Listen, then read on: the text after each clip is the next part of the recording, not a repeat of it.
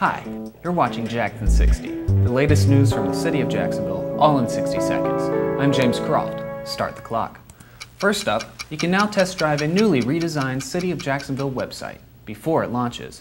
Visit beta.coj.net to check out the test page for the new city website, and give us your feedback with the email betafeedback@coj.net.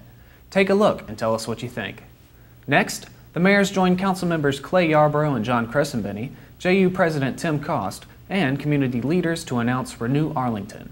The initiative aims to designate Arlington as a community redevelopment area to designate funds over the next 20 years to go specifically toward renewing the neighborhood. Learn more at coj.net/renewjax. And finally, the new South Bank Riverwalk is now open, offering breathtaking views of the downtown skyline and our treasured St. Johns River. The mayor and city council members cut the ribbon for the 4,000-foot walkway, opening this great new community asset for residents and visitors to enjoy. There you have it. Thanks for watching this edition of Jax In 60. Stay connected on Facebook and Twitter for the latest updates. Until next time, I'm James Croft.